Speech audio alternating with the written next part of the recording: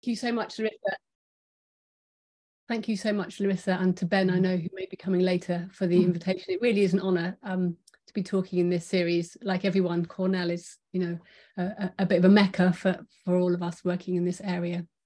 So I did warn Ben that this is in progress material. This is going to mostly focus on some research that we've been working on the last 6 months. Which is we're just preparing for publication. So I'm really interested to test these ideas out with you all. I will just give a brief context of the sort of area I'm working in. Very, very quickly skip over some past research. If you want to find out more, you can look. There's all the papers are all on the internet.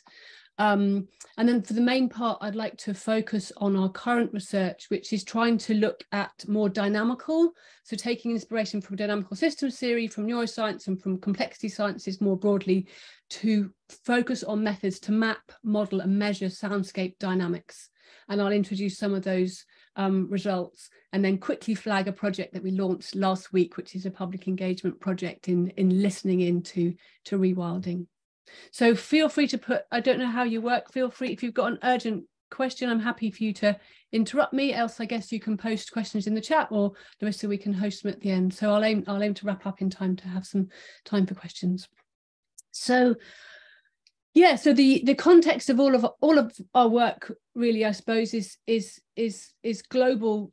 Two, as I see it, main global crises. One, the issue of kind of planetary boundaries, global challenges of everyone's focused on climate change, but as people in this group know, actually biodiversity loss is an even more serious issue. So there's a global challenge to monitor, understand, and predict the integrity of our biosphere. And this is one of the most critical sustainability issues of our time. But one of the reasons I've come to work in soundscape research, and I feel so excited to work in this area, is I think that studying the soundscape enables us to not only develop scientific tools to address the consequences of climate change and planetary ecological crises, let's say, but I think maybe we can also, through listening and through listening to what other people hear, maybe we can also address some of the causes. And there are many, many causes, but to my thinking, one of the causes is a kind of misplaced sense of importance of human beings. So on the left here, we have a nice depiction from Postbeams of the difference between kind of egocentric and ecocentric. And hopefully this will become apparent in some of my work, that this interest in shifting back to a kind of ecocentric perspective. And I think this acoustic work is very useful for that. So just really quickly, some past work, and some of this is on my website, though I must admit this is terribly, terribly out of date, and I will update this as soon as possible. We have a growing group of people working in what I called eco-listening, so transdisciplinary soundscape research at the University of Sussex. And I guess because of my background, but also increasingly, I really believe it's the only way to work. I'm interested in working at human environment interfaces, but bringing in, sorry, this is a half-made map, but bringing in AI and complexity perspectives with ecoacoustics, and importantly also traditional ecological knowledge. And I'll come back to that in a minute. And I think these are some of the important challenges, not only ecosystem monitoring and fundamental science, but also through this work, we can attempt to address nature reconnection and also increasingly working in approaches to kind of commons governance. So some emerging work is around supporting Indigenous communities in rights of nature work. So that's a very high level map of the sort of areas which I'm working in at the moment. Just very quickly to give you a 30-second sort of background in some of to frame our current work. I came to this world, as Larissa said, I studied evolutionary and adaptive systems, so a kind of artificial life, computation, ecology, a mix of philosophy, biology, and computing in my master's. And it was there that I heard about Bernie Krause's acoustic niche hypothesis. And I thought that was a really interesting idea. For me at the time, no one was thinking about sound as a dimension in evolutionary ecospace. The idea of a niche in soundscape was not really taken seriously by biologists then.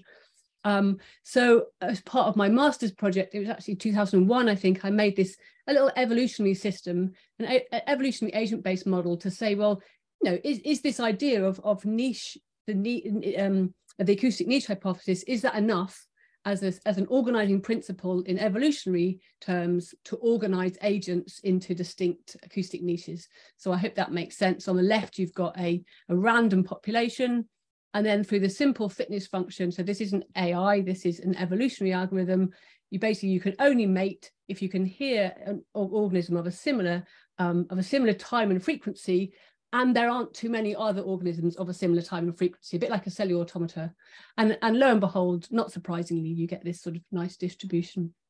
I'm going to skip through this really quickly because it's just to give some background, but these are all things you can look up if you're interested. We revisited that work for an Artificial Life conference more recently.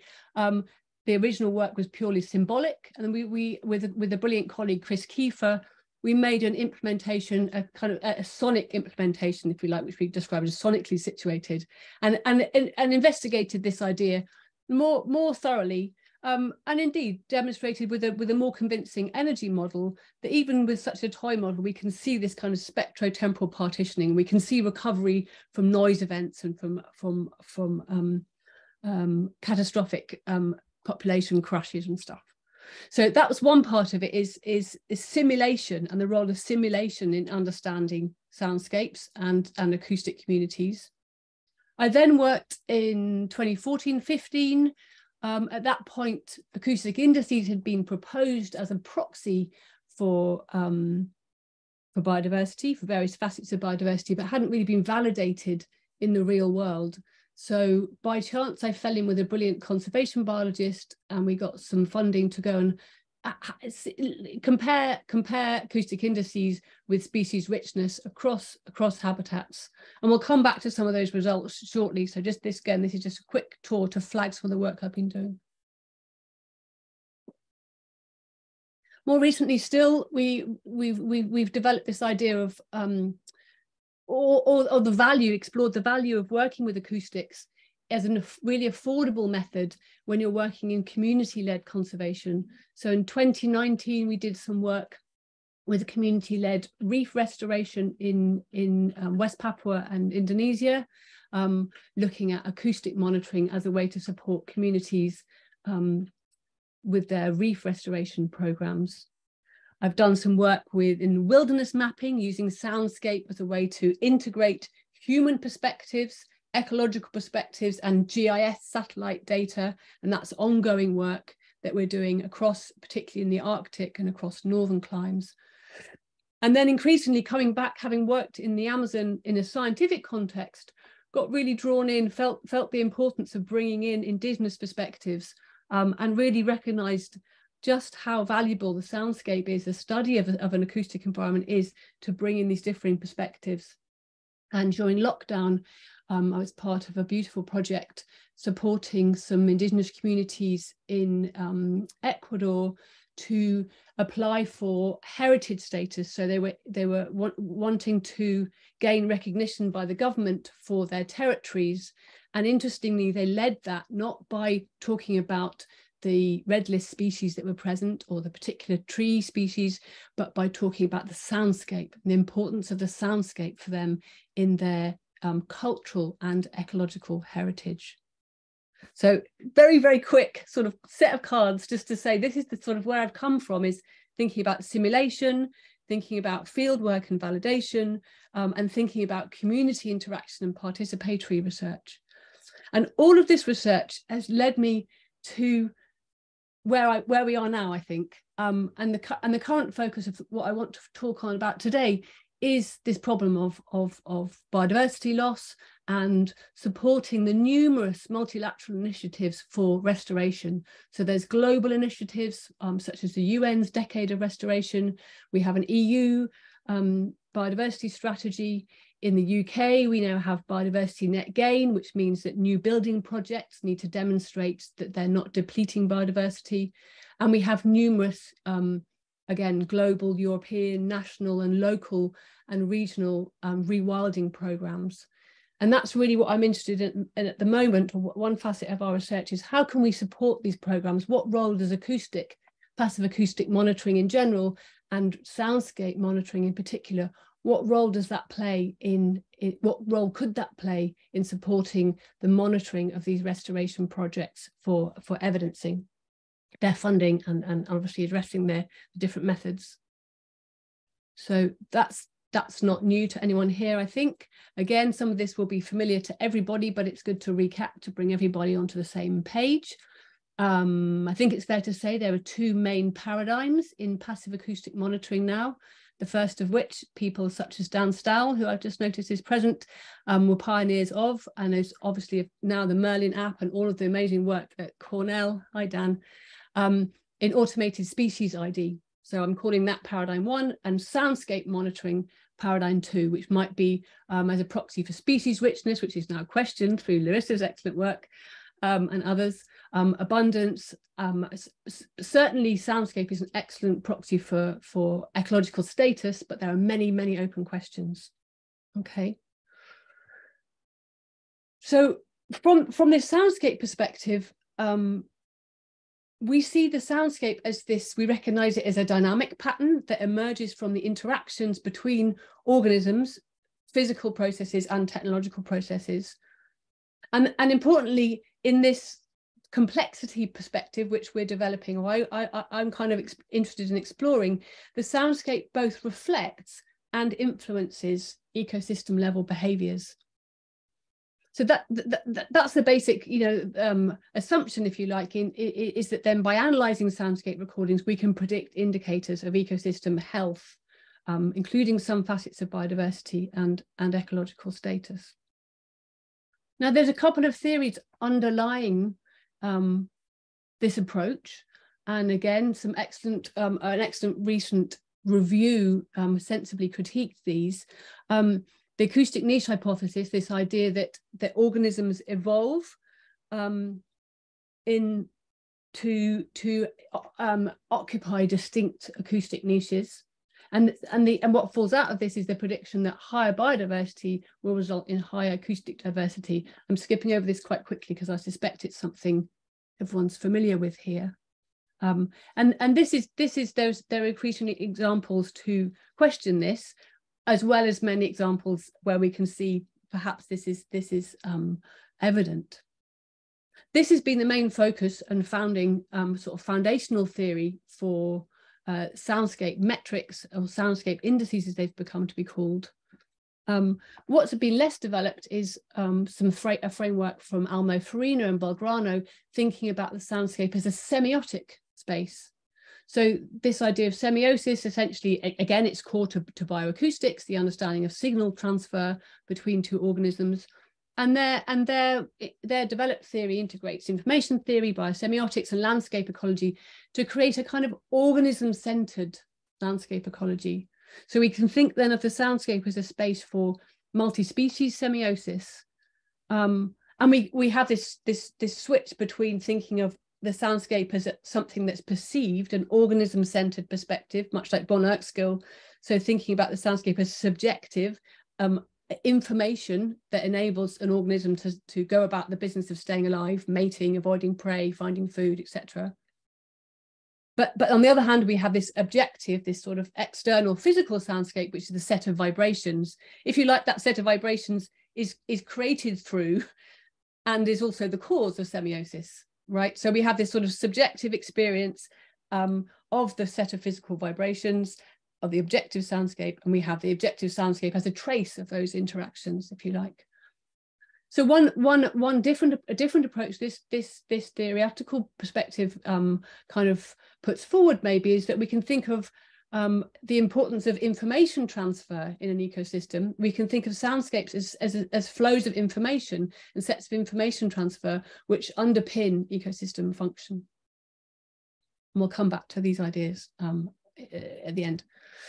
Okay, so there's two theoretical perspectives, and currently our methodological perspectives. One, I'm calling method 1 acoustic indices. So these are the simple audio features that provide statistical summaries of audio samples. What's shown here is some plots of acoustic indices calculated every 1 minute through the day on a 24-hour cycle. With the red line, you can just see dotted at dawn. These we know that these type of indices track diurnal changes. In some situations correlate with species richness, with vegetation structure, with habitat status. These are very, very crude. Even intuitively, we can see problems with them, but it's surprisingly powerful in combination. There are, however, many inconsistencies, which Althusser et al.'s paper has recently surfaced. Here's an example of how powerful these can be, even these very simplistic indices. If you combine them into a multivariate measure, we can classify habitat incredibly accurately. So on the left-hand side, we have confusion matrices for sets of species. So there's 3 habitats here. A forest is the primary one, a regenerating area, and a farmland, a degraded. So you've got a gradient of degradation, and this is for a multivariate classification of those 3 habitats. If we do that by species, we can see that. So the black horizontal line is telling us that there's pretty good accuracy. We get a 14% error rate and 12% in Ecuador. If we do that using a set of acoustic indices, we actually get even lower error rates. So there's something interesting going on. This is what first turned me on to using acoustic indices, even though they're so simple, is that we can really accurately, we can classify habitat status, ecological status more accurately with a soundscape, the description of a soundscape, than we can with a set of species. Okay. More recently then, as well as these kind of hand-built indices, we can learn representations. So early work of this was done by Sarab Sethi, and you've had some other brilliant people on deep learning. So all of this is just to provide some context. The early work used a CNN, so a pre-trained neural network, to learn a set of features. Some of the work we're doing at the moment, I've got a brilliant PhD student, Kieran Gibb, who's here maybe, is working on using variational autoencoders so we can create a self-supervised and interpretable set of learned features. I hope this is all okay going over these quite quickly. I think it's all familiar ideas, just to give the context. And with these learned features, we can predict, we can recognize various, again, like types of habitat quality, diurnal patterns, seasonal patterns. So we're capturing something useful. We're capturing some useful information about the soundscape. We can even predict species occurrences. Okay. So all of that to say, we've got these 2 different ways of learning, of describing the soundscapes at the moment. We've got acoustic indices and we've got learned features, but there's quite a few issues with these current methods. One of them is that if we're concerned about restoration, then counting species may not be enough. Simon Levin pointed out that, it's kind of long understood in ecology, that the essential dimensions of diversity extend both above and below species. So we're always going to need to count species. We're always going to need to use species ID, but there may well be other ways of exploring ecological status and monitoring ecological health other than counting species. Okay. And forgive me, my slides are hastily made. This is a plot from Althusser et al.'s paper last year, demonstrating that acoustic indices, so this is a meta review of about 50 plus projects, and what they demonstrate is the fundamental assumption of acoustic indices is that acoustic diversity equals biodiversity, and that doesn't seem to be holding up empirically. They also provide some excellent critiques of the theory underpinning this as well. What I want to focus on today is a shift, as well as theoretical and empirical issues with these current approaches. One of my big shticks with it is ecosystems are complex, dynamic, and unpredictable. Soundscapes, sound is dynamic and flows in space and time, and yet all of our current approaches primarily focus on taking very short segments of 1 minute acoustic indices, or in learned features, often less than a minute, 96 seconds of audio, and then we analyze those independently. Althusser et al. Also point out that there's real issues with pseudo-replication in this approach, but to my mind, maybe coming from dynamical systems approaches and being a musician, what we're really missing is the measuring of these dynamics in soundscapes. this is the importance of restoring complexity is being talked about a lot in all literature for ecosystem restoration programs, and this is what motivates our current research. So we've had a pilot the last few months to start exploring approaches to measuring the acoustic dynamical complexity. And this is a collaboration with some really brilliant people, a mix of neuroscientists, artificial intelligence researchers, mathematicians, and music AI specialists. And so we're bringing in inspiration from neuroscience, from complex systems, well, from neuroscience as a complex system, and drawing analogies between these systems to see how we might go about measuring dynamics. So understanding complexity in ecology is nothing new. This is something ecologists have scratched their heads about for a long time. And we understand there's different ways to measure complexity. So we can measure temporal complexity, spatial complexity, structural complexity, or distributions of features.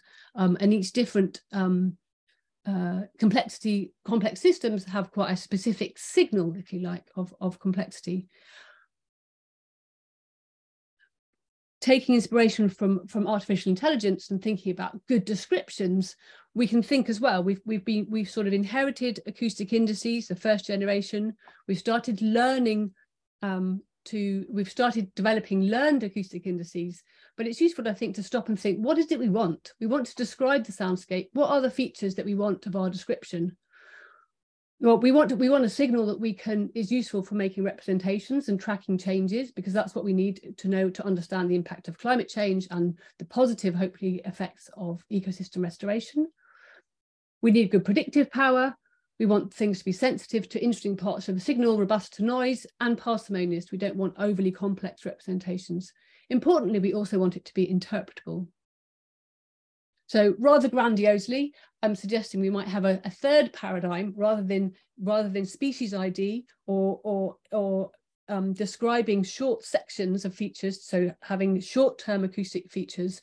How about describing the dynamics of those features? How can we go about how might we go about that? So all of this work we're doing is looking at using a data set from a classical ecological setup. So in ecology, if you want to understand ecosystem restoration, you typically do a time for space substitution. We can't have experiments of 1,000 years long, or even 100 years long. Even 10 years is too long for funding cycles. So we have instead a gradient of habitat status or degradation from agricultural land through regenerating to forested. Just to give an idea of our setup, each of our sites is about 1 kilometre square with 15 recorders sitting on each site. And we have 3 sites in the UK and 3 sites in Ecuador across a gradient. So in this current project, what we're asking is let's just have a wild sort of exploration of different ways to map, model, and measure soundscape dynamics. One of the things we know about complex adaptive systems is that complexity happens across scales, right? And that's one of the difficult things in complex adaptive systems is knowing what the right spatio-temporal resolution is to sample at. Under other approaches, that's really problematic. So if you want to look, I don't know, for example, forecast tipping points in fish stocks, how often do you go and catch the fish? Do you do it every day? Do you do it every week? Do you do it every, it's problematic. And to my thinking, that's one of the fantastic and powerful things about acoustics is we can record at 44, 48,000 samples per second. But we can take one data point per year or per month or per year, per week, per day, per 10 years. So we have this, and similarly in spatially, we can record every 150 meters or every kilometer. So we have this amazing possibility for spatio-temporal resolution and exploring different spatio-temporal resolutions. So as a very first step, we're having quite a wild, to be honest, quite a wild explore of different timescales. So thinking what are the important ecological timescales what are the timescales of interest in soundscapes, and first of all looking at temporal diel patterns, looking at choruses, so looking at the scale of hours, looking at the dynamics of choruses, and looking at minutes, very short temporal dynamics. And forgive me, this is all in progress, so I haven't got perfect diagrams yet. They're all a little bit in progress, so a bit hand wavy. Hi, Ben. So rather than what we do currently, then I hope this is a familiar depiction to all of you. We have a waveform. Often we create a spectrogram. So this looks continuous, but in fact it's a grid, isn't it? It's just a matrix of values of our magnitudes at different frequencies and times. And although we can get some temporal information from this, really it is discrete. You know, we always have to have that trade-off between time and frequency resolution. But then what we do is then from this, either directly from the time domain or from the spectrogram, we can calculate a bunch of indices. What we've done in this project is calculate a few of the common soundscape indices. So acoustic evenness, bioacoustic index, acoustic complexity index, spectral entropy, and temporal entropy. And I'm a big fan of the most cost-effective computing we can get. So also calculating some very, very cheap, more basic descriptors: zero crossing rate, spectral centroid RMS, and spectral flux. And so what we would normally do, this is for 1 minute, this is the same sound sample given for 1 minute. What we'd normally do, right, is calculate these and then have some kind of a number which describes that 1 minute. And then for those 15 recorders in each woodland, we would sample through the day. We might have some tens of thousands of 1 minute samples, and we'd put them all into a regression model or classification model or whatever type of model. And we have captured some information there. But firstly, as Alsacer et al. Point out, there's some issues of pseudo-replication. And secondly, we've chucked out all information of time, right? We've, in summarizing that 1 minute and boiling it down into 1 minute, we've lost an awful amount of information. And we've also dropped all information about the spatio-temporal relationships between those 1 minute segments. And Dan might correct me, but currently that does seem to be a current approach, a core approach in deep learning approaches as well. We have these sort of segments of spectrograms, and we feed in distinct spectrograms into a CNN or a VAE or whatever model we're using, and we're losing the temporal information. So that's what this project is all about. How can we start to describe the dynamics of soundscapes rather than throwing away all that information? And so the first sensible step to do seems to be to say, well, let's be agnostic to the feature. Let's explore methods which enable us to plug in any feature and look at ways of measuring the dynamics of those features. Okay, so if we want to measure, if we want to explore diel patterns, variations in dawn and dusk choruses, in day and night, then Michael Towsey's long form spectrogram was a really good development, and we can see this really nicely, and it's a really nice way to visualize the changing patterns. But we can't then use that to measure. That's not very useful to plug into a model. And we're realizing more and more research across biomes, both above and below ground, is showing us the importance of diel cycles. I know this is a pet topic of Ben's as well. So I've just grabbed a few example plots here from Jenna Lawson's project, looking at the impact of human intervention on diel cycles. So again, this is this 1 minute sections that pulled into a GLM, and we can see a pattern. This was published, I think, an hour before this talk by Ollie and other colleagues, Ollie Metcalf and colleagues, looking at soil diel patterns. And again, you're recording individual 1 minutes and then using a GLM or something similar, so we can see the patterns. But what we can't do is then investigate how that changes over time. So if we're interested in and this is an open scientific question, the relationship between the diel pattern and ecosystem status, but we can have an intuition that there's some interesting information in those dynamics, in the dynamics of the diel cycles, if you like. So the first thing we looked at was, well, a simple question: how do we best, rather than having a bunch of 1 minute values and chucking them all into a model and throwing away time, how could we preserve time? How could we better represent time across the day in a way that we can also put into a model? So we coined, this is a bit of a joke, but our brilliant postdoc David Kadish, this is an astronomical histogram, And so he's coined the astrogram. So each of these is for UK and this is for Ecuador. Each of these, you can think this is a 3D histogram. So this is a histogram of values from 0 to 10, and dawn, dusk, day, and night, right? And the brighter, the dark blue is 0, and it's a funny color scheme where we've got some jumps, but 100 is red, okay? So the lighter the pattern, just like a heat map, the lighter the pattern is a higher value. So it's you could also imagine it plotted as a 3D histogram, right? So all you're doing is saying, well, how we got away to, you can imagine you can also then animate these and see an animation of these through time. So all it is a very simple visual representation of that diel pattern, but it's quite expressive. It's both quite compact and quite expressive. So just to clarify how that's made, you again, you have your audio, calculate a feature, do that however many thousands of times, however many samples you've got. You could then create a histogram, right, of the values that you get. But instead of having a single histogram for the day, you then divide that, you then have 4 histograms, 1 for each part of the day. I hope that's clear.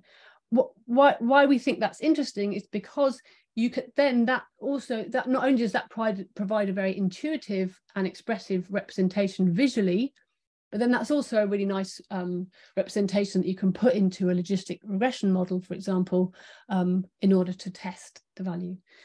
So our hunch there was that the astrogram would be a more expressive way to represent the soundscape of a day. It would be more expressive, and it would capture the variation and therefore capture the characteristics of a given soundscape. This is also appealing because you can have multiple distribution, multiple modes in your distribution, right? You're not fixed to a you're not making any assumptions about the distribution of your data. So in these ones, we're just binning the feature values into 10 equally sized intervals, and then calculating the astrograms. We did that for all of the 9 features that we used independently. So if you imagine there was, I showed you the map of the forest where there's 15 recorders. We recorded over about 10 days at each site. So there's 10 days for each recorder. And you're aggregating over all the days and all the recorders. So you've got a kind of overall astrogram for each site. You can also just aggregate over days or just over recorders and see what's the difference in daily dynamics, what's the difference in the dynamics across a given habitat. So our hunch was these were more expressive and therefore a better tool to predict ecosystem status. And this strip plot shows you the results of that. So this is using the astrograms versus a histogram, so those 4 astrograms combined, versus simple summary statistics, so mean, variance, kurtosis, and skew, I think. And that's the accuracy for a multivariable logistic regression. So the green ones, the astrograms, you can see are generally, I think in every case actually, I think for every index are better predictors. So that's very, very, very simple tool, but we thought actually not something we'd seen before, and potentially quite an interesting way to both visualize and model soundscapes to start to capture the dynamics. Okay, so the next one is looking at chorus dynamics, so going from the day down to a couple of hours. Again, this is sort of how we do it currently. We might zoom in and say, oh, we've got, the chorus starts at this time. It might start off with some more slightly more random calls as species are vocalizing for territorial defense. Then we might get into dyadic calling later on. There's what Almo Farina calls the post-chorus period as well. We don't currently have any better tools, as far as I know, and I'm really interested to hear from you if we do, for understanding the dynamics of those choruses beyond simply lining up our 1-minute samples in a row and looking at that pattern through time. So here I took inspiration from dynamical systems theory. This Lorenz attractor is probably familiar to lots of you. It's a beautiful butterfly of the strange attractor of the Lorenz attractor. But But so I've used it as quite an iconic example to help anyone who's not familiar with phase portraits. What this is doing, this is giving us a geometric representation of the trajectories of this system in the phase plane. So the axes here are just is a time delay. So if you think of a time series like an audio sample, right? You can, if you plot, this is lagged versions of the same time series. So it's showing how, if you think of a sine wave, if you plotted a sine wave in this space, you'll get a perfect circle. Yeah. And theoretically, it's been shown that you can reconstruct this phase plane. It's the attractor, the geometric representation of the attractor. You can reconstruct it from the time series data, as long as your time series data is uniformly sampled, which of course with a digital audio recorder it is. So a digital audio sample, the digital audio recording, is the perfect time series for this method. When you reconstruct your attractor, and there's a bit of maths that was done, a long time ago in the 50s and 60s, which shows that this is diffeomorphically, which is lovely term. This is showing that if for a given time delay and dimensionality, you can create this low dimensional attractor, which represents the true attractor underlying that system that generated the sound. Okay. I haven't got time to go right into it, but hopefully that thinking of a pendulum or of a circle, and then hopefully that you can understand. So if we can, this is the 3-dimensional phase plane, and these are 2D projections. So this is just time against time plus t. Yeah, so it's time series lagged against itself. So what this was very useful in, this was early chaos theory, and it was shown that very, very turbulent dynamics were actually driven by very simple attractors. As I understand, this is used in bioacoustics, so for analysing things like dog barks and some primate screams. I've seen analyses of these, so you can understand an apparently chaotic signal arising from a simple system.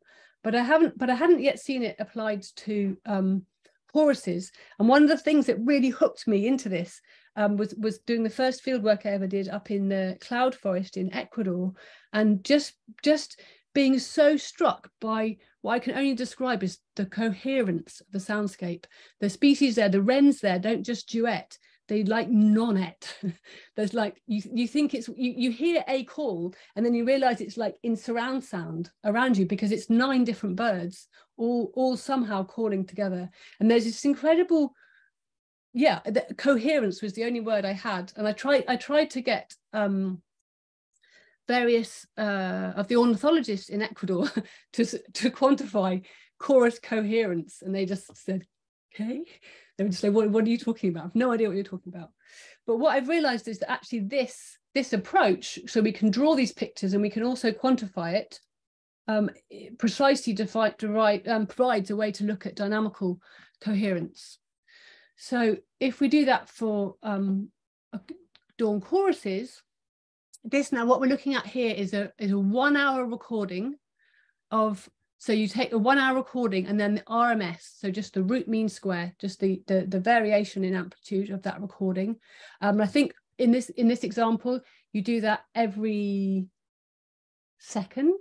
Yeah, so every second you take an RMS value and then you lag it a 50% overlap. Okay, and then you have a string of numbers, and then you plot, and then you do the bit of math which tells you what the lag is, what your time delay is. And then this is just the value plotted against the lag of itself. Yeah, so the value at time t against the lag against the value at t plus n, where you estimate n with a different value. And this is early results. I need to thoroughly check all this, but there does seem to be quite an interesting pattern emerging, which is where in the primary forest. So this is the Shokoan, so not the Amazon, on the other side of the Andes in the Shokoan rainforest. We see these quite tight limit cycles, right? So this is suggesting, if you remember that a sine wave would be just like a circle, would be, well, an ellipse. So this means that we've got a repetition. Essentially, it's just looking at the time. It's just the signal lagged against itself. So all it's saying is that there's a periodicity here. And it might be as simple as that's the insect chorus, right? That's a very coherent insect chorus. If on the palm oil plantation, where, and again, I need to compare these, the actual species list in terms of species richness, there wasn't a huge difference. There's a difference in the actual species. Of course, there's more indicator species in the primary, but the actual diversity of species isn't that much different in the palm oil plantation. But look, the attractor is very different, very scribbly, and these arms go up wider. There's none of this kind of cyclic. And this is too good to be true, so I do need to dig loads more. And the regenerating areas, we see the kind of a mix, some hint of a cyclic attractor with this sort of slightly messier. And all this is, right, all this is saying that the values varied smoothly. This is saying that consecutive values were different. Yeah, and it just to give some other examples. So again, in the primary, you can imagine this in 3D. I think it's probably a bit like an ice cream cone, right? I've plotted it in 2D. Just so this is another cycle.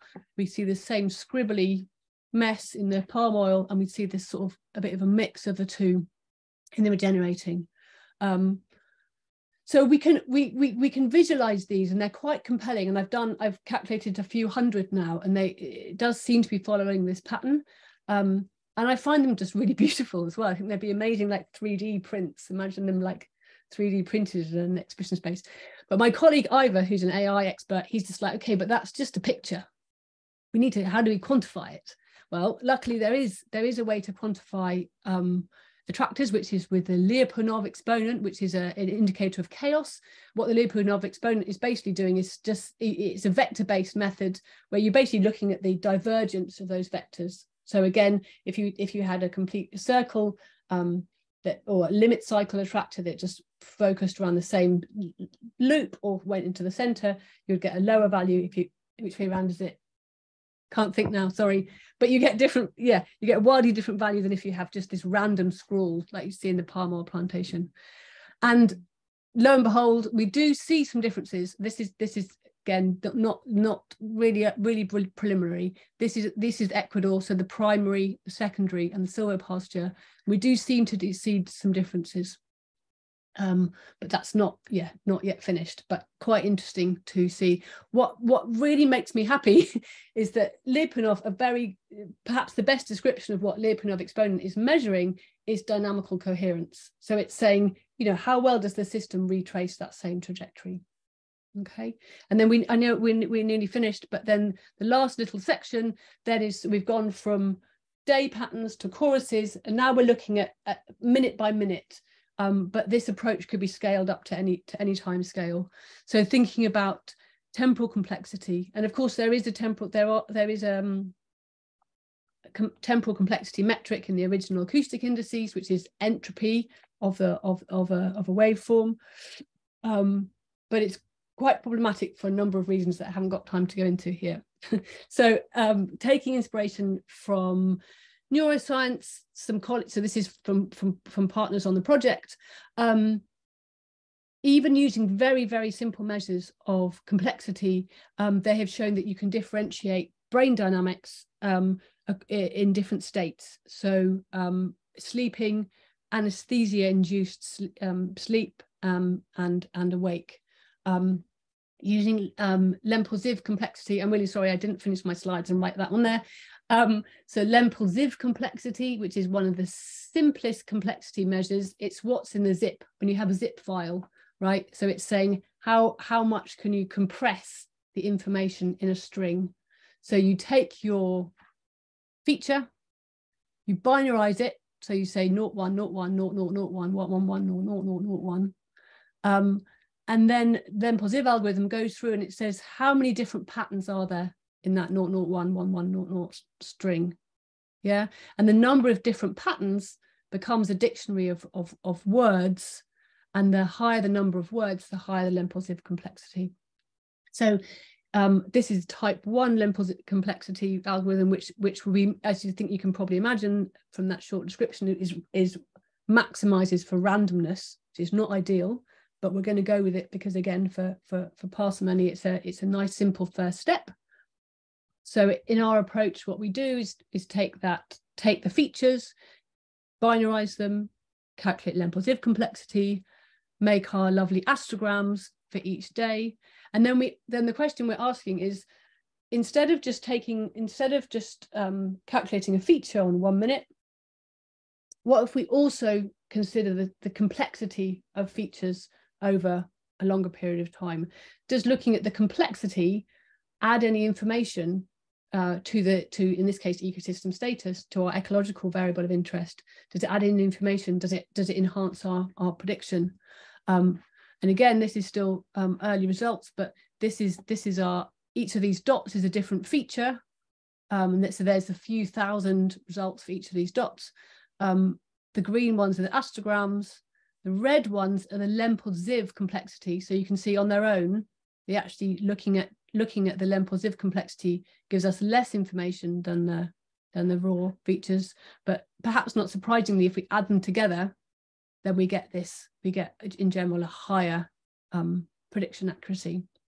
So again, this is a method that we could use with any features. We could use learned features.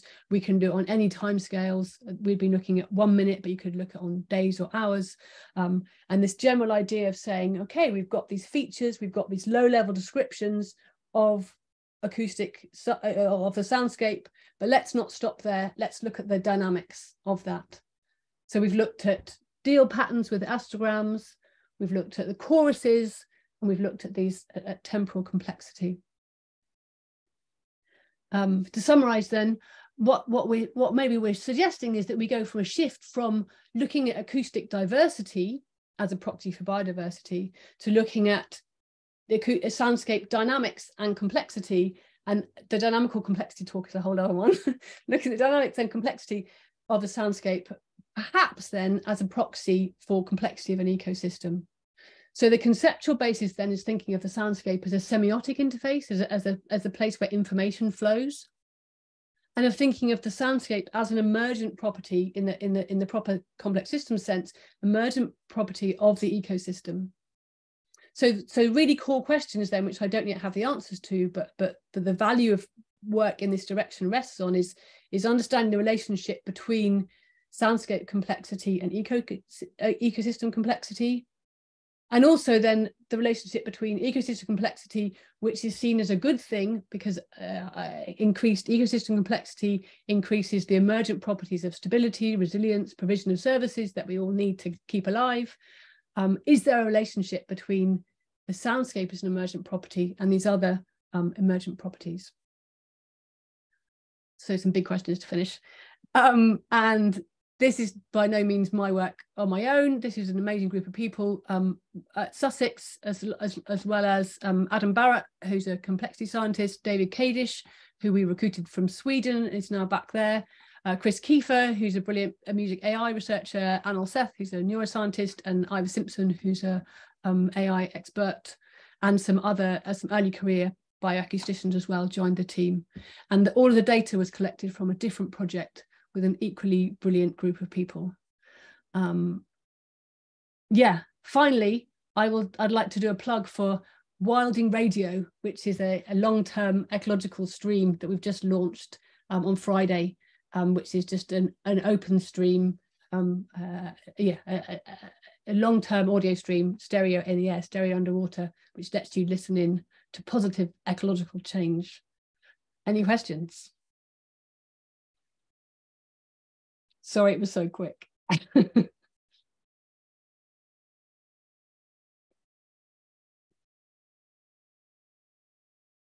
Alice, thank you so much for this amazing and impressive presentation.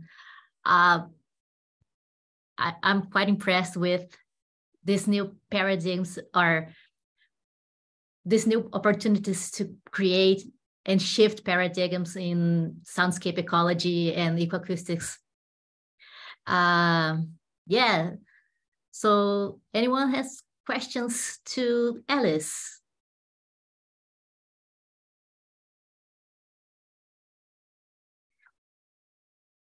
Also, just a reminder that we are going to put this presentation, the recorded presentation, in our YouTube channel and in our website later. I have a question. Can I just jump in? Yes, for sure. Hello. Hi, I'm Carly. Hi, Carly. This kind of blew my mind, and like I should have paid more attention in AP Physics. I saw your post in the chat. yeah.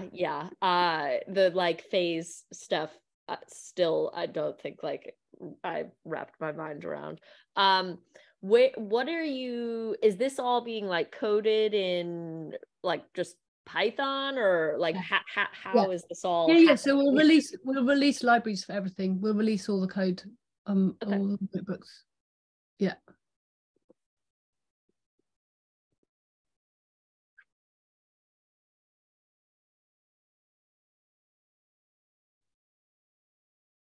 I have a question. Oh, Ben, are you talking and you're mute? No. Sorry. I have a question, but it's also kind of a commentary, a doubtful commentary. So I really think it's an amazing solution and alternative to bring in this and change this ego to ecocentric perspective in humans, and possibly the use of sounds is like an amazing tool for this purpose. So do you know if humans, when exposed to different sounds that reflect different regeneration stages, they can themselves interpret this complexity and determine whether these sounds are coming from? So if it's a degraded side or a pristine side? No, it's a really good question. It's a really good question. And I think there's some research, some funded research funded by our main UKRI funders at the moment in the UK, looking at Simon, I've forgotten his surname, Simon, sorry, I can't remember his surname, looking at, so it's called Valuing Soundscapes, and it's looking at the interaction between soundscape complexity and human health. So on the one hand, it's saying how do we value soundscapes with high or low biodiversity? And then they're also doing this kind of national scale map between complexity of a soundscape and I think like amount prescripted antidepressants or something. But they are using complexity there in terms of like the acoustic complexity, ALMO's existing acoustic complexity index, or traditionally, I think, or in the current paradigm, ecologists tend to, when they say complexity, often mean diversity only, right, rather than any of this dynamical stuff. So no, as I understand it, that's not an experiment that's been done, but I think it would be really interesting to explore that, and to explore not only kind of self-reported, but kind of physiological, and even there's ways to do microphenomenology of felt experience, because there is something, I think everyone here probably appreciates, there's something very profound, something very deep, isn't there, about being in those ancient and the kind of more stable, more complex soundscapes. So sorry, long answer. I don't know that it's been done yet, but it's a really, really interesting question. Thanks, Alice. So Glenn has a question as well. Yes, Alice, hi. How are you doing? My name is Glenn. I work at Macaulay Library, which is a big reference library of natural sounds, especially birds. And so I'm coming at this talk from like a very like species centric, like we need to figure out the IDs of species and figure out how many species are in recording, that kind of thing. And I hadn't really thought much about bioacoustic indices at all. And so it's really interesting to see this other perspective. And so I guess I'm trying to understand kind of your views on these indices. Are these like proxies for what we actually care about, which is just straight up like species lists from like audio data or from any kind of data?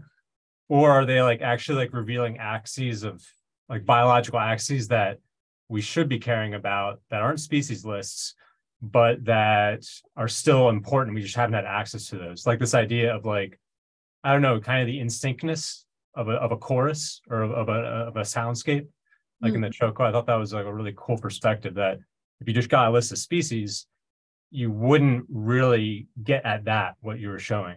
Yeah. Yeah. So I think, and there's been a lot of just debate around this. Thank you, Pooja.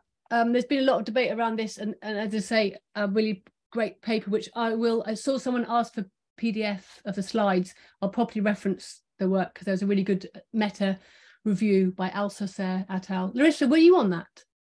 That meta review? Yeah. Larissa was also a co-author on that.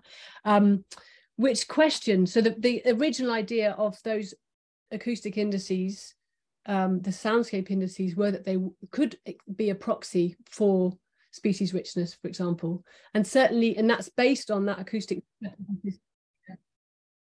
Sorry, that's based on the acoustic niche hypothesis idea that you'll get that higher acoustic diversity is related to biodiversity.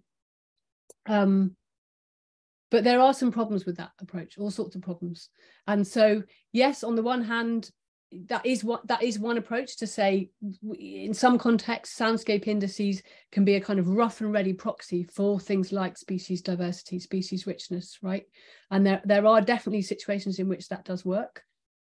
Yeah, I'm also pretty convinced, or definitely interested in the possibility that measuring soundscapes, and if we can get the right descriptions and the right features and then the right ways to measure the dynamics, that there's other information that we can access, that's complementary to, doesn't replace, but is complementary to those species lists. Yeah, thank you. But obviously, it's impossible science because you're trying to validate something which isn't otherwise measurable. So it's kind of tricky. Yeah, this idea of like being able to measure the synchronicity of a duet or something like that. It's kind of hard to know how synchronous something is. Yeah. And someone's put in the chat there are lots of examples of other types of statistical complexity, and there are a whole bunch of other different complexity methods that can be used. That's definitely is really interesting. And Alma, who's here, has also done some work on fractal indices. There's lots and lots of work in this direction, which I think is super interesting. Yeah, thank you, and thanks for the papers, everyone. I'll take a look at those. Sounds like it's a big hot debate.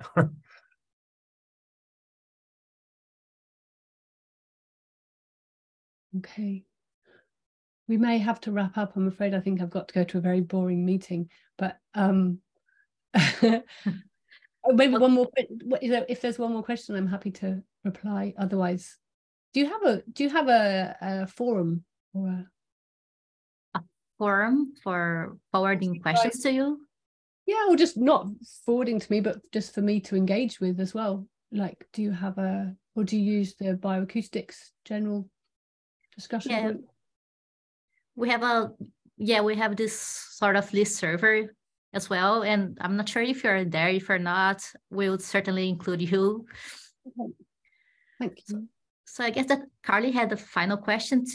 I'm not sure if you still have time to take that one. Yeah, go on. Oh, I don't know. It was kind of more of a, not a simple answer, I guess. So maybe for like later. Okay. No worries. So I think with this, we conclude our BioacousTalks for the day. And Alice, once again, thank you so much for spending this amazing time with us. Well, thank you for the invitation. Yeah, we look forward to seeing more of your amazing research out there. And everyone, our next BioacousTalks will be June 13th. We will have Kevin Darius with us. Amazing. So stay tuned. See you all. Thank Bye, you, everybody. Thank you so much.